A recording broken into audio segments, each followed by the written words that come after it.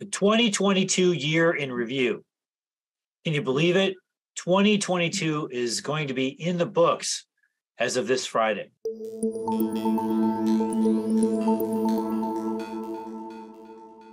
The year just flew by. In a snap, it was gone. One of the things that's really important for us as traders is to go back and review our work. Review and see how we did. So we're going to use some of this time today to actually go back and look at what were our top themes for 2022 and how did they play out. This week is a big week. I'll be spending New Year's getting ready for 2023, doing all my research and getting set up for what I think will be the top markets for next year. So let's look at this year. Let's look at 2022. Every month, we publish what we call the Reads Report, where Mark Boucher and I put together our top ideas. And then we go through a format where we go back and forth and we share the macro picture. We break down each asset class and we go through asset class by asset class, looking at what markets are in play and what markets are on the sideline. And as part of the Reads Report, one of the things I do is I come up with my top themes. So these were my top themes for 2022 and my top potential themes. These are themes that I thought could be activated that we wanted to keep an eye on. So you can see the top themes were the short end of the yield curve, short the 2-year note, the 5-year note. I did not have in here, but we could have the euro dollars. Short Japanese yen. That was another big theme of mine. That was actually my second favorite theme of the year. Then we had long copper, long corn. We had long cotton, which was my favorite theme of the year, and we had long coffee. So let's go through and look at these top themes and see how did we do. First of all, this is a 2-year note. In this chart, these are weekly candles. These are weekly bars. And in our method, what I call the method, we analyze price through a multiple time frame network. So in this case, we're looking at yearly and quarterly timeframes, which we're analyzing them using weekly bars. So we talk a lot in our workshops about the logic of the price bar formation. And in the logic of price bar formation, what this says is that there's 4 inputs to a price bar. We have an open, we have a high, we have a low, we have a close. These 4 data points are indisputable. Now, with these 4 data points, we start looking at things like when a high for a bar goes in, well, then the only way the bar can unfold from that point is to go down because the high tick is in. Now, we could have bars that are more congestive and they could go sideways and they could go back and retest the highs. But the fact is once the high is in, that's it. The bar will go lower. Conversely, if the low is in, well, then the bar will go higher. So this is important because once a yearly high is in, then the remainder of the year must be down. This is overwhelmingly simple. I was almost stupid obvious, but yet very, very few traders ever consider this fact. So if I know a high for the year is in, I have the potential for a big move. And that's exactly what happened here. Highs go in first. If the market's going to be lower, the high will go in first, and the market will move lower. It has to be that way. Market cannot go lower and put the high in last. It's impossible. So here's a good example.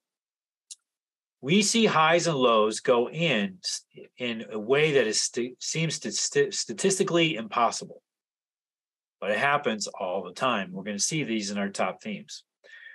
So if we look here in the 2-year note, I want you to notice the high for the year went in basically on the first day of the year. You can see we had a big down candle. Here is the high. Market opened at 108.13. The high was 108.13 and a quarter. And then the market moved down. and it moved down, dramatically down. So this was the high of the year right here. Once this was in, you could see the yearly direction unfolded down. This was a massive move down. So this was on our list because in December, the Federal Reserve actually started to shock the market because they started to accelerate the removal of stimulus. This was something the market was not expecting. And so they started to remove stimulus and started to forecast raising rates. And of course, that's what they did. So along with that, we had the 5-year note. The 2-year note and the 5-year note are going to be highly correlated. But we can see here, same thing. Opened at 120, 20 and a quarter. High for the year was 120, 20 and 3/4. And the 5-year traded down all year. This is another massive move. Okay, then we had the Japanese yen. The dollar was really strong in 2022, but the yen was really, really weak. The yen was weak against everything. So this is dollar yen. And we can see in the dollar yen, market went sideways actually through a big chunk of the first quarter. It put the low in here on January 14th, and then it took off. And it had a massive run up. And one of the things we look at is what we call volatility targets. When the market goes too far, too fast, it hits what we call volatility targets. And the market actually started hitting volatility targets late in the second quarter and in the third quarter, and the market ended up responding and backing off.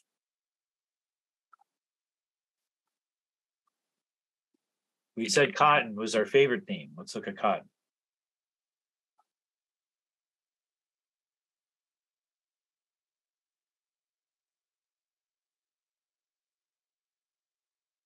Cotton actually gapped on the first day of the year, and the opening price was the low print.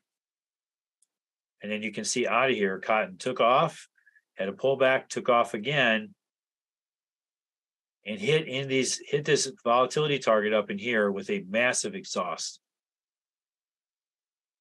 So this was actually a place where in our method, we would be looking to take profits. And you can see the market responded off out of here, selling off, coming all the way back down and actually making a new yearly low in here. Market rallied back up to kind of backfill. We have something we teach called the 6 steps of market development, which is a predictable way that the market trades. And this was what we saw. We saw the 6 steps of market development playing out in here, right here. And the market made new lows and is hanging down here. So we had copper. Copper was one of our favorites. Copper is an example of one we did not get right. So copper had a strong 2021. It paused late in 2021, and we expected then it to break out and go again in 2022. And that's what it tried to do right here. It tried to break out up, but it failed. And then when it failed, it came back across. And this is an area in here where we had really strong volume. The market kind of bounced off of support, but then it broke support and it was gone. And ended up having a down year. So this is one we did not get right. Okay, then we had corn.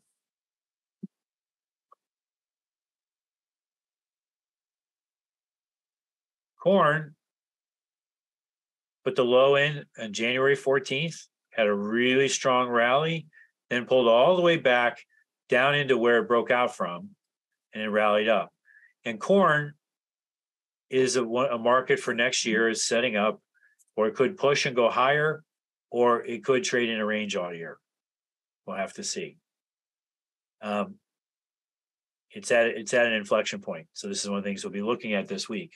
So corn ended up higher on the year, but nothing crazy. And then the last one was coffee. And quite honestly, I misread coffee. I just did not read it right. We thought coffee had a chance to really run, and it took off, kind of like cotton did. It found resistance, and then it sold off, and it started making new lows. Kind of traded in a range for 3/4 of the year, but it made new lows found selling up in here and then broke out hard down.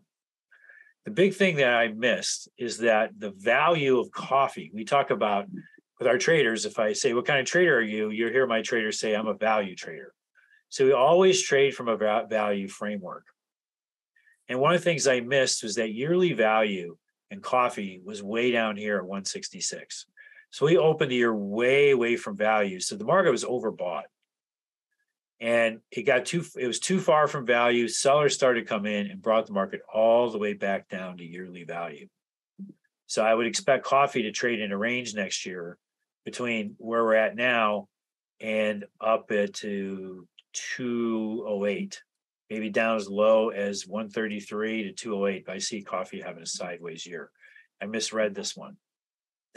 But this sort of thing is what I'll be doing this week, getting ready for next year. And then that'll give me a roadmap for how to view markets for 2023. This is really useful because everybody wants to know where the big long-term trend is going to come from. Well, one of the things I showed you is we have the ability to actually find them when other people can't, like here in the 2-year. Or in the 5-year, or in the Japanese yen. We have the ability to find these. And these are the trades that can make you rich if you get them and you get them right. So that's the 2022 year in review. We're getting ready for 2023. I'm really excited for 2023. I think it's going to be an amazing year. So I'll be sharing some of my ideas with you about 2023 early next year. In the interim, what are you doing to be ready? Because this applies to everybody. If you're an intraday trader, it's still good to know that you're in this kind of trend.